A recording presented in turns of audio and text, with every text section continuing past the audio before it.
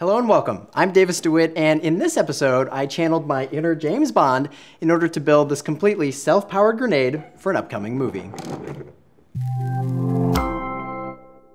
This project has been one of my favorites, and I employed some clever tricks in order to pull this off. So to show you what those are, let's first jump over to the whiteboard. All right, that's way more comfortable.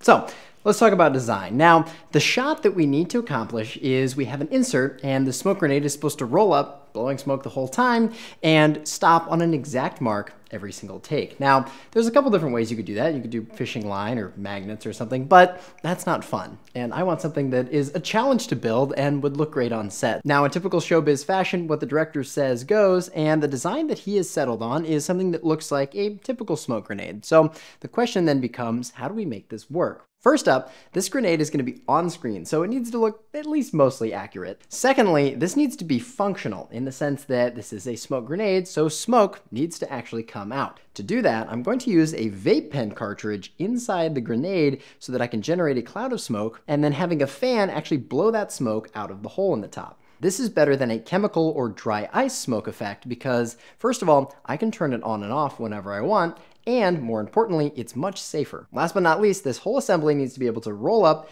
and stop on an exact mark. So the concept that I'm going to be using is essentially thinking of this as a large hamster ball. And when a hamster runs inside of the ball, even though he isn't moving outside of the ball, the whole assembly moves as he runs. For this project, instead of using a trained hamster inside of the smoke grenade, what I'm going to build instead is a set of two motors that are remote controlled so that when I want to go forward, they spin inside of the housing and then the whole thing moves forward. Now, an idea is only as good as its prototype, so I'm going to jump over into my CAD program and design a prototype so we can test this. If I wasn't already on some FBI watch list, I definitely am now, because the research I had to do for this project involved looking up a lot of different grenades. However, once we finally settled on a design, I created as close a replica as I could with an easily removable top and bottom. From there, I sent everything off to my 3D printer and started assembling my proof of concept using some hot glue and zip ties. Since this was just a test, I didn't wire anything together quite yet. Instead, I wanted to see how the components would balance on the wheels themselves. Now, my initial plan was to have all the heavy components on the bottom and the electronics and vape cartridge on the top. However, the motors ended up being too far below the center of gravity, preventing the entire assembly from self-leveling. To solve this, I swapped the placement of the motors to the top of the tray while leaving the batteries on the bottom, and as you can see, the new weight distribution was working much better.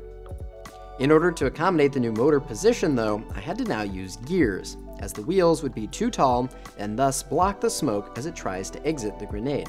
Inside the housing, these gears slot into a cutout in the top and bottom lid, allowing for the entire grenade to rotate around the motors, propelling it either forward or backward. With that sorted, I focused on finding the smallest electronics I could. Using the truly tiny DRV8833 motor driver and the equally small Seed SAMD21 microcontroller, I wired together a quick test to ensure the motors played nicely with my transmitter before soldering everything on to a protoboard.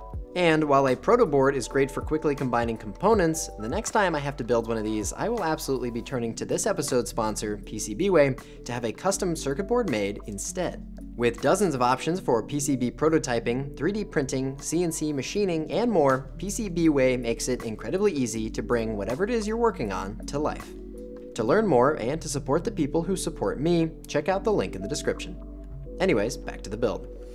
So it's finally time to test our prototype of this remote control smoke grenade, and I have our little carriage built here, which has the custom proto board with all of our electronic components on it. So now, in theory at least, when I put this inside of our housing, which we have, and move the motor, it should drive the direction that I want it to. So what I'm gonna do is take our batteries, our 18650s, and they go into the little battery cage on the back here.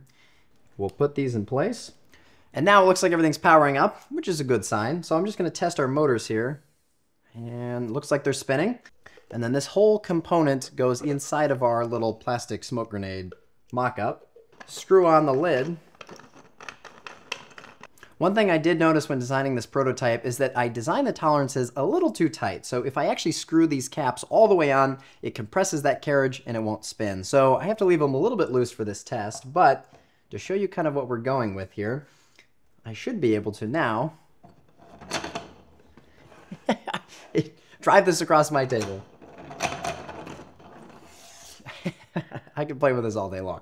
Now it's a little rough around the edges, and that's only because this is a 3D printed prototype. The only thing left to work on besides the paint is going to be getting the actual smoke effect working, so I'm waiting on a few parts to come in, and once those arrive, I can hopefully design the part of this mechanism that will actually blow the smoke out of the top of the grenade and make this look like a real prop.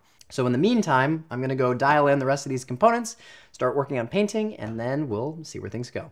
With testing complete, I updated the design to include removable motor mounts that help maintain proper gear alignment during assembly and operation. Below that sits the pair of 18650 batteries, which act as a pendulum, keeping the whole assembly level and preventing it from spinning freely inside the grenade. Now, obviously size and weight were major concerns for this project, so I had to find the smallest form factor available for every component. And while I considered building a vape atomizer from scratch, this completed assembly caught my eye since it included a small pump to drive air through the atomizer and out the top. Normally I would design a proper mount for it, but sometimes the path of least resistance is the best, so I just made a small stand at the front and glued the whole thing in place. To turn the smoke on and off, I wired everything to a MOSFET trigger connected to my transmitter, which allowed me to safely control the power to the heating element and fan at the same time. In order to ensure all the smoke was directed out the channel at the top of the grenade, I made a fan shroud with a small opening that lined up exactly with the exit vent on the lid. With that in place, I applied a bit of gaff tape around the fan shroud and vape cartridge to keep any remaining smoke from leaking out. And while it doesn't necessarily look pretty, it does work, which is honestly all you can ask for on a project like this. Now that all the internals were complete, I ran one last test before moving on to painting the outer shell.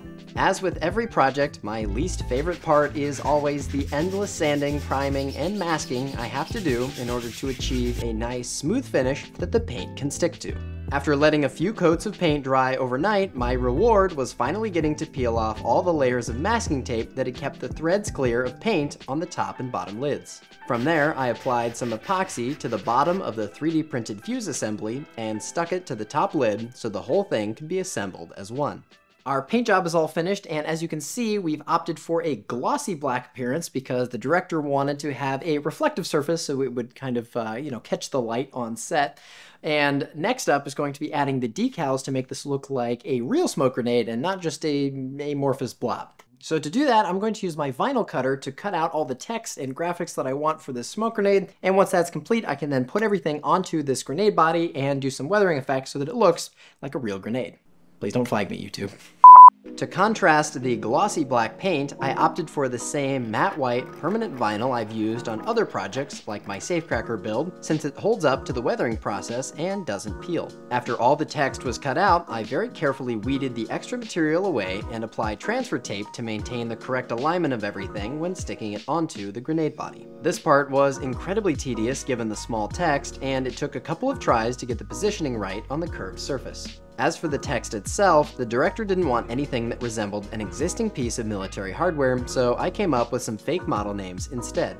With that complete, it was now time to strategically ruin my nice paint job by roughing up the exterior using my Dremel and some sandpaper. This is always one of the best ways to make a prop look convincing, since any object that interacts with the real world will show some signs of wear. By recreating that, I can make sure this grenade doesn't look out of place when it appears on screen. Now that the exterior is finished, I can finally reassemble everything and show you the completed build.